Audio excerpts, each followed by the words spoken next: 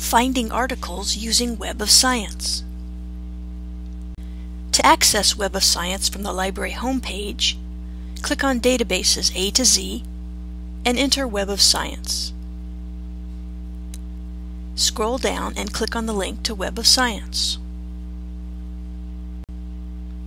Enter your search terms and click the search button. From the results screen, click on an article's title to see the full record, including the abstract. Use the abstract to decide if you want the article. To get a copy of the article, click on the UC eLinks button. UC eLinks gives you your options for getting the article. If the article is available online, that will be the first link. If there is no online link, click on the Melville or Harvest links under Find a Print Copy.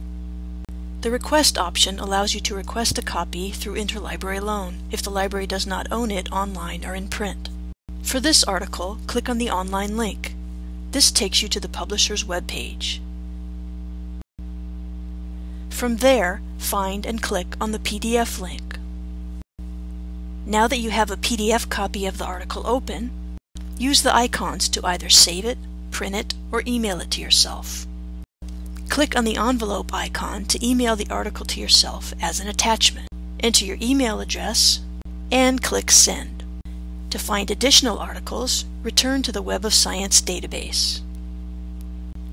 For additional help, stop by any library reference desk.